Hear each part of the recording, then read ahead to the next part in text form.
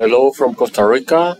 We are in Guanacaste Airpark, early departure for a flight of 2, scenic flight, then land at La Cueva in Guanacaste.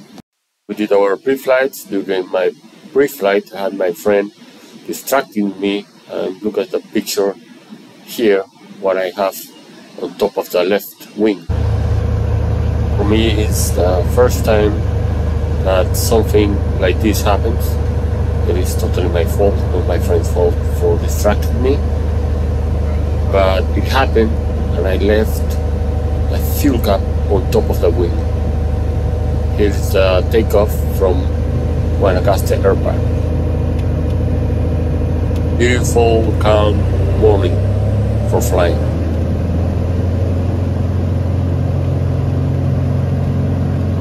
I waited a little bit and did a longer takeoff roll so I don't get in the turbulence, the weight turbulence of my friend's airplane.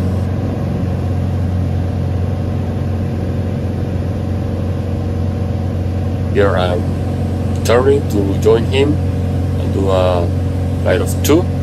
He had a camera on the tail of his airplane, so I was trying to get close information so he can film my airplane.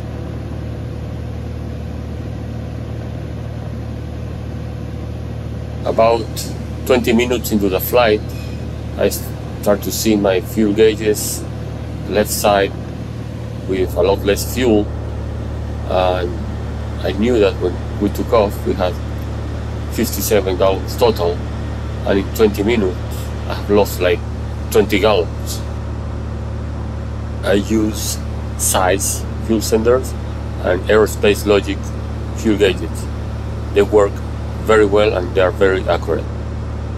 So I fully trust them.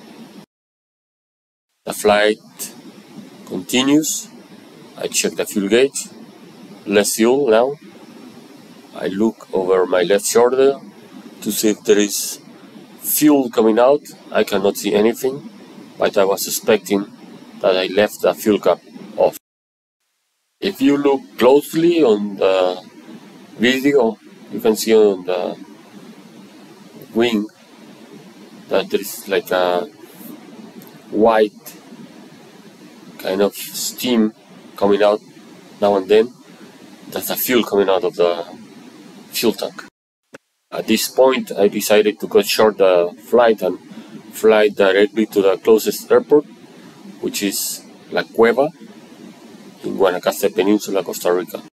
I kept looking over my left shoulder to see if I can see any fuel coming out, but I could not see it. I'm really glad I have these fuel gauges and the size fuel sender because I really trust them compared to the Cessna fuel gauge that is bouncing all the time. I would not have been alert so quickly of the fuel loss. Here I'm turning left base to land at La Cueva. When I dip the wing down for the left base turn, I did see a lot of fuel coming out of the wing. Really, it was a lot of fuel.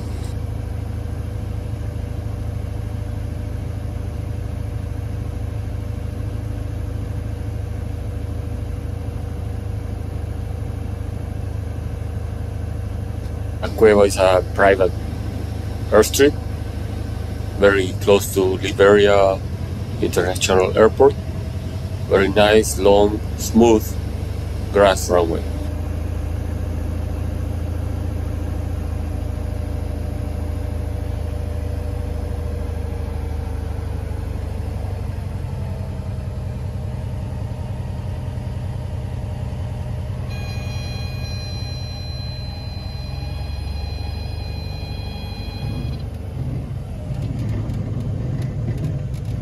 So when I landed at La Cueva, I had 23 gallons.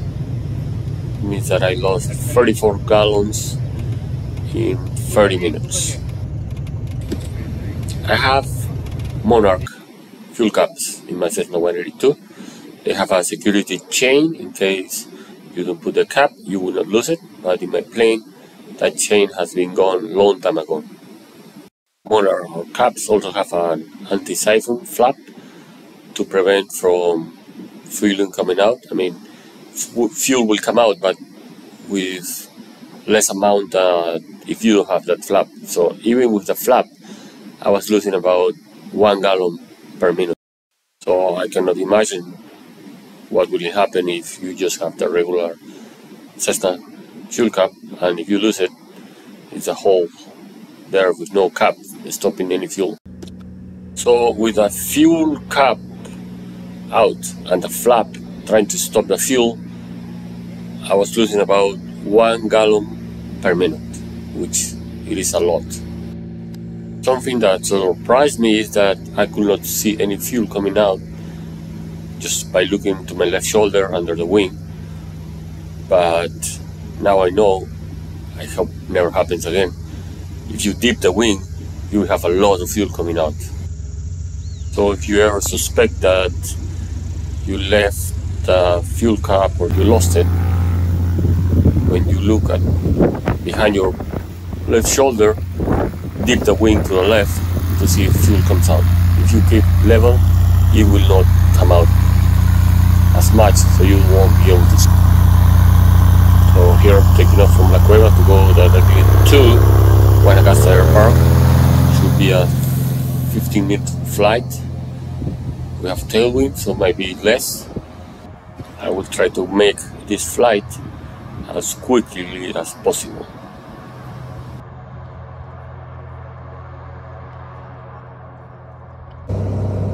It looks like we made it. I'm making a very shallow base turn. Since it is to the right, I'm not that worried.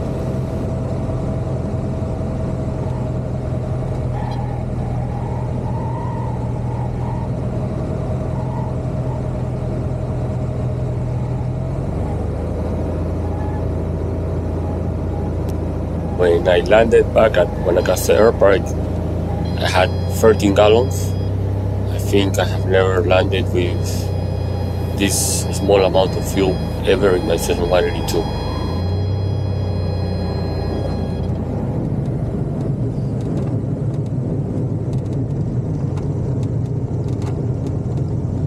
So big lesson learned here. This can be a dangerous mistake. Make sure nobody distracts you during your pre-flight. And if you suspect you're losing fuel,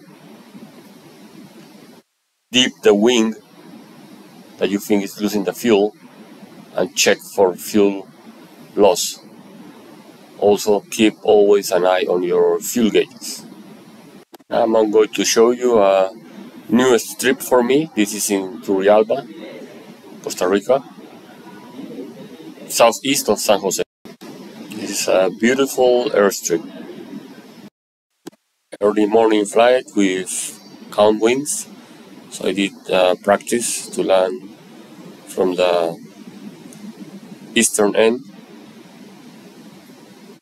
with the trees as obstacles, just for training.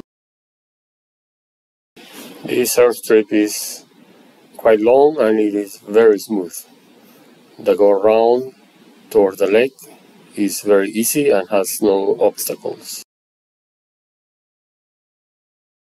Now I'm taking off and I will stay in ground effect just for practice for a bit.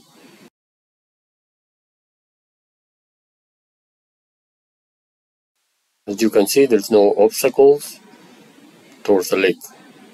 This is a private airstrip, but the owner is very welcoming to general aviation. This airstrip here is Chiroles. It's near the border with Panama on the Atlantic side. It's gravel, kind of big rocks. It is long.